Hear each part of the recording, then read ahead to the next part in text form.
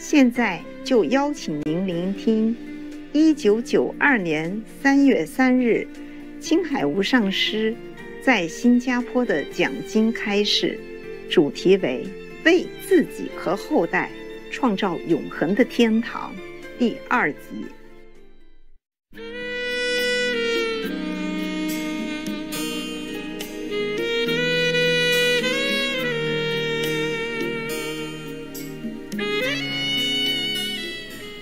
If everyone live according to what the Bible states, and everyone see God within, see the light of God, the kingdom of God, hear the sound, the word of God, or the Buddha nature,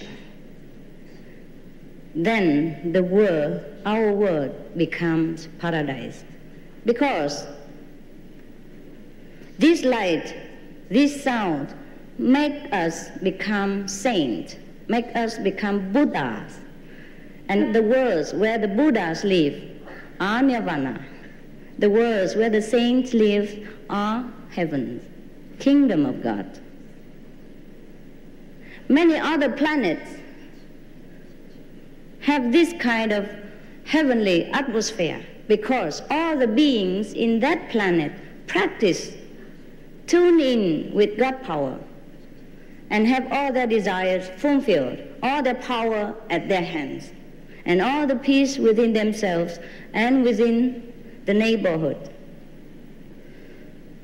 Because in those planets, only goodness are generated and no negativities like in our Earth.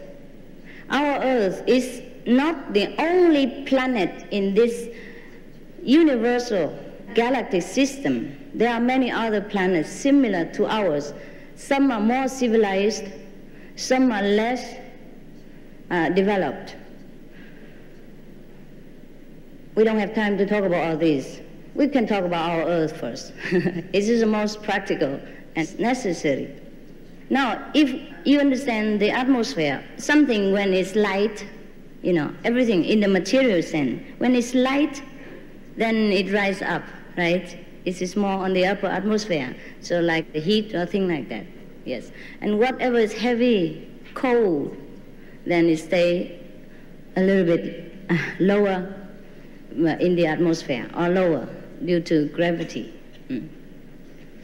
Similarly, goodness will stay more or less above the negativity. But in our world, goodness and badness together. Yeah, goodness, of course, above. But not that we're free from negativity. We have it attached to our neighborhood, to our lower states. And now other world, they have only goodness, only goodness. These places called heaven or kingdom of God. We can attain these planets, or we can visit them now if we are in the same quality, the same vibratory frequencies at these beings, at this planet. So, to practice the kingdom of God, to attain nirvana, is no mythical story, but it is a very clear-sighted, very scientific way of life. Should we want to live that way?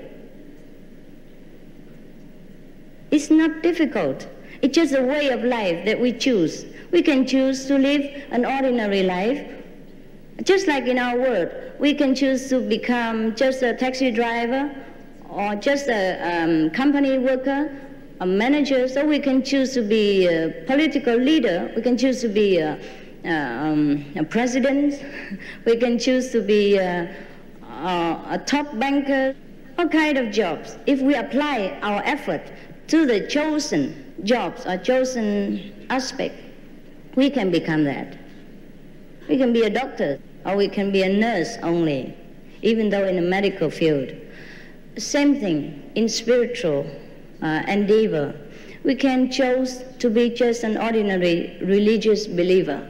We go to the church, we do good charity, we offer to the Buddha, build a temple, and we offer to the monks. And we keep as much as possible the precepts. And we don't eat vegetarian, for example. We call ourselves convenient Buddhists. Very convenient, yes. Now it's okay. But our lives will be different than the life of the Buddhas, than the life of Christ.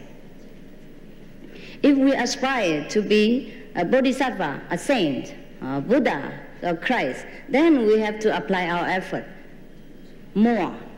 We have to train ourselves in a more specific manner, and we have to be more sincere, more studious. We have to apply our life in such a way that the Buddha, when he was alive, applied himself. That Christ, when he was alive, applied himself. So, when the Buddha was alive, he was practicing meditation. He tried all kinds of meditation, including asceticism, which he forced upon himself. And then he starved, kind of almost to death, because believing that to punish the body, you will attain the soul. And then after many years of near-death experience, he realized that this is not the true way. This is too extreme, and nobody can do it.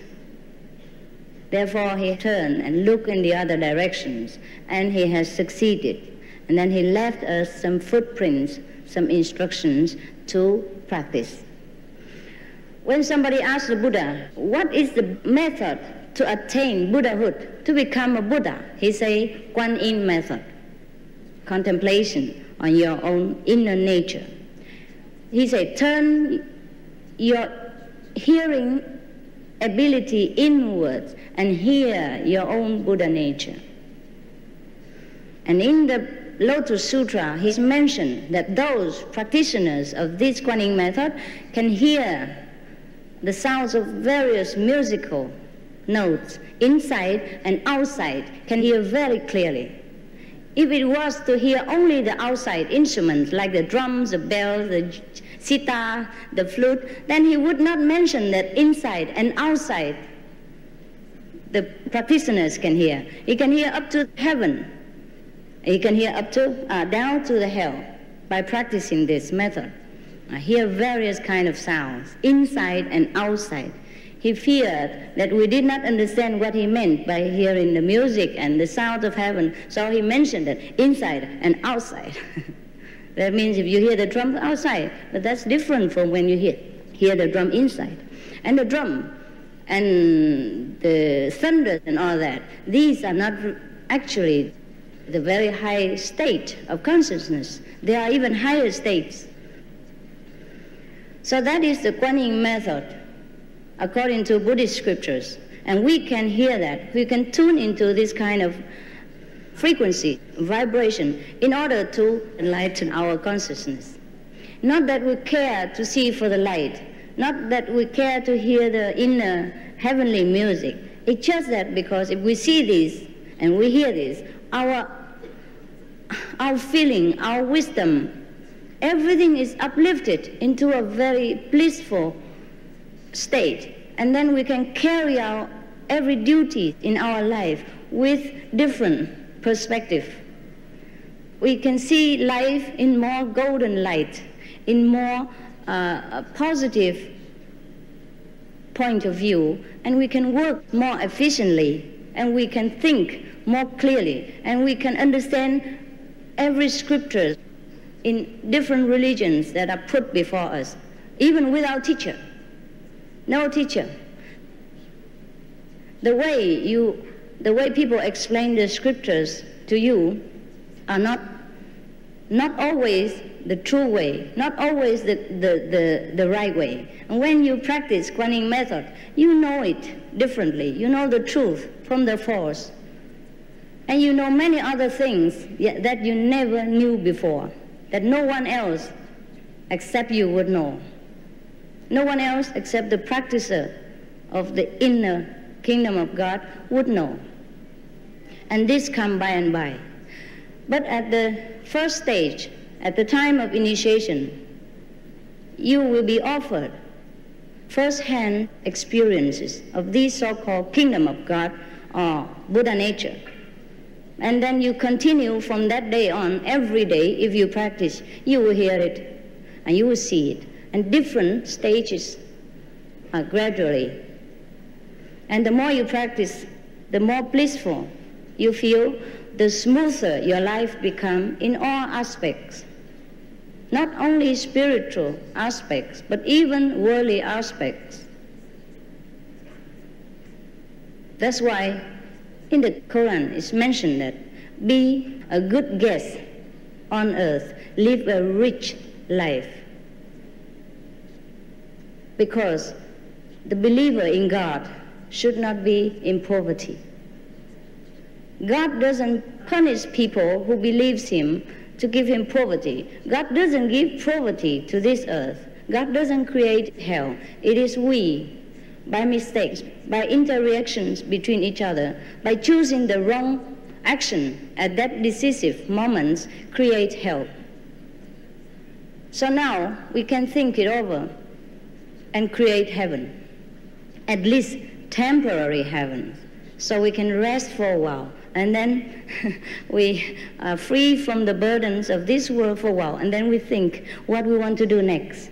Whether we want to return to earth again or we want to pursue the higher stage of heaven. That we can decide. So the temporary heaven can be achieved by doing good deeds, by believing God, by prayers, by sincere repentance of our mistakes, and by trying to do always what is best for the society and for ourselves. And be vegetarian. Many people like to follow our method, but they cannot put down that piece of steak.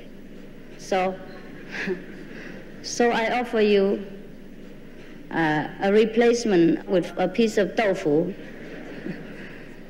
Well, it's cheaper, easier to digest, and less guilt, less sins, less bad karma. Karma means as you sow, so shall you reap, yeah? Law of cause and retribution. So this is the kind of temporary heaven that you will create for yourself. Now, as a Christian, you meditate on God, on Jesus Christ. As a Buddhist, you meditate on the Buddhas of Kuan Yin, Bodhisattva, Amitabha Buddha, whomever Buddhas that you like best. As a Muslim, you meditate on Allah. I think the Muslim system was very good. They pray 5 times a day. At least they remember God that many times. You are good in your own way, and you try your best to believe in the Buddha that you never see. This is already very good of you. So I offer you that you want to see the Buddha, I can make you see the Buddha, because I have seen the Buddha. If you want to see God, I can let you see God because I have seen God.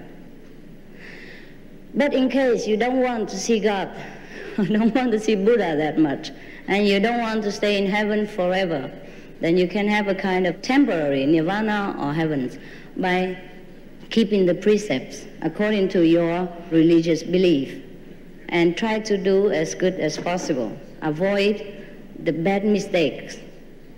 Avoid it. Make a list of what you should like to change according to religious standard. Make a list of your life, what you want to change, what you should develop more. For example, you know you have compassion, and you like to give people in charity, in the poor condition, or flood victims.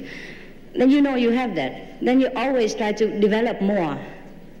You know you believe in God, and you like some contact with God, then you meditate on God or Buddhas. And try to be vegetarian. Vegetarian is not a religious way of life only, but it is a way to save the world from starvation and poverty. We have many research to prove that we waste a lot of humans of earth products and resources in order to feed cows and pigs for many years, for a lot of qualities of medicines, of proteins, beans and all kind of vegetables in order to raise a pig, and we eat it only for very fast time, 5 minutes even, 5 minutes. if you eat that slowly. Somebody make it in 1 minute. Yes. Therefore, if we are vegetarian, not only that because we are religious people, but it's truly to save the world.